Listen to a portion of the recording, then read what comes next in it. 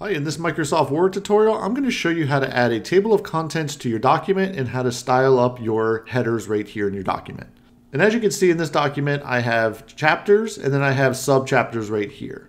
So this is going to be a really good example on how to use a table of contents. And if you scroll down, you can see it's 6 pages of content. In order to add a table of contents, it's really simple. You're just going to want to give it some space. So in this case, I'm just going to enter it in right here. And then you go underneath references and this button right here where it says table of contents, just go ahead and click that. And what's cool is they give you 2 different options to do an automatic table. So I do recommend starting with that. And then in the future, you can always make adjustments. But let's go ahead and just choose one right here. And you can see when you do this, you're going to get this error message right here. So what this is saying is that you have to apply a header style to your different chapter markers right here. So let me quickly show you how to do that. So what you need to do is assign a header to each one of these sections. So if you go underneath your home ribbon right here, what I recommend is, I'm just using the default right now, and then I'll show you how you can change all this stuff later. So if you go ahead and under chapter, you just click heading. And then this chapter right here, what I like to do is just click right after it and just click heading. So this is assigning the heading styles to your chapters. And then in this situation, I have a subheading, so you could just click heading 2, so it's a little bit smaller right here. So now I'm just going to go down the rest of the document and add the headings where I need to.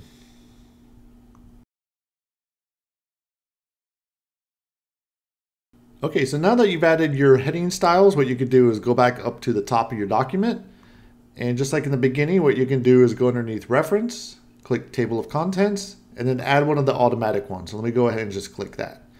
So now you can see you're not going to get that error message anymore. And you can see right here, it automatically added in all of the chapter markers right here. And what's nice about this is it automatically will add the page numbers for you right here. And then all of your different subheaders and everything right here. So one thing to note is if you make any changes to your headers or it changes the page numbers, you're going to have to do one extra step to update it. So let me go down into this very last one right here, the role of artificial intelligence. Let me just change that to be on a different page. So if I just go right here and then do a page break, now it's going to jump to a different page. And then let's just change that to be, let's abbreviate it so you can see for an example. So now it should be a different page number. It should be page 9 and the header should be different. So if you go up here, you're going to notice that it doesn't automatically do that.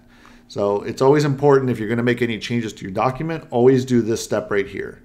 And what you need to do is just click inside of your table of contents right here, go underneath your reference, and just click this button where it says update table. So now if you watch right here where it says 9.4, it should update.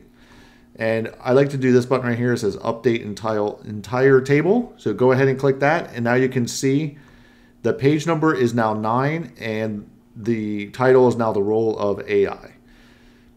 So now I'm going to show you some options that Word's going to give you that you can change your table of contents.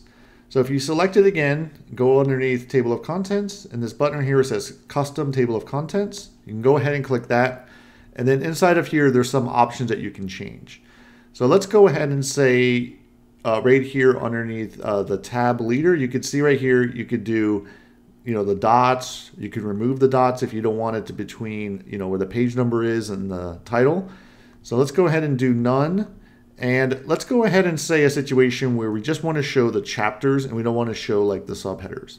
So what you could do is right here where it says show levels, just go ahead and click that down to 1. And when you do that, you're going to see in the preview, it's just going to show heading 1. So you can always go ahead and just click OK. Then you're just going to want to hit OK again. And you can see right here, it's now just going to show the chapters. So if you ever need to go back, you can always just go back to show levels 3. And underneath here, there's some more settings you can change right here. So you can change how it's going to look. And what's cool is they give you this little preview right here. But now let me jump into the themes and show you how you can globally change your whole document. And then that's going to update the look of your table of contents. In order to get there, what you need to do is in the main ribbon up here, just go ahead and click design. And then they have built into Word all of these different options right here for the different types of themes. So this is kind of like a good starting point if you don't really want to style this stuff up individually. You could go ahead and just do one of their custom themes right here. and then it should pull all the way through. So let's say you like something like this. You just go ahead and click that, and then here's where the different colors are. So if you want to go ahead and change the colors real quick, you could do all of that right here. And you could see that it's automatically going to add that to all of your different header styles and everything. And that's it for this Microsoft Word tutorial on how to add a table of contents to your document. Thank you for watching.